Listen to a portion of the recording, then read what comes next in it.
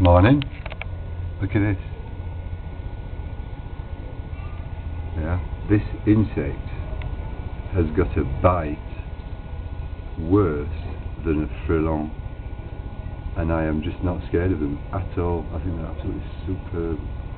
Yeah, these are just absolutely unbelievable. I actually help them out if they fall in. This is true. I mean, not with my finger. I put a little straw down and they climb out.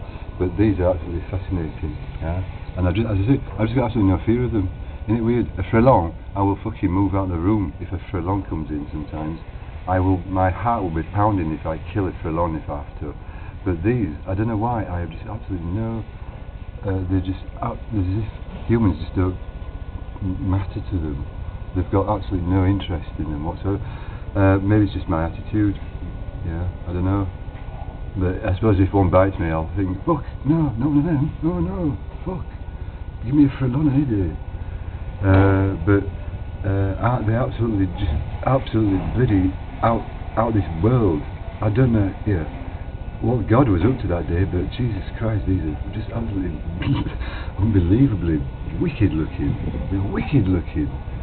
And they've got a wacky lifestyle apparently as well. I don't want to go into details because you're probably just having your breakfast, you don't know what they do. But yeah, really, it's so. These are extraordinary insects. Don't fall in because you'll have to get the straw out again. Yeah, they don't remember. That's the trouble. They just fucking repeat the same mistake. But when it comes to colour scheme and actual body shape, it's like these are the Porsche of the wasp family for sure. Absolutely. Yeah, just totally Porsche. That's the only word that comes into my mind when I see one of these bugs. Yeah, the Porsche with the dangly legs. Even when they fly, they do something very bizarre because they just let their legs dangle below them, and in a very get the fuck out of this insect's way sort of attitude. But one day there were about 7 of them, and sometimes they're twice as big as that one.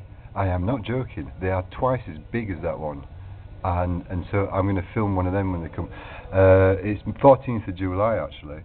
I haven't filmed for a while, but things have been absolutely crazy, bonkers, absolutely unbelievable, even for Salah.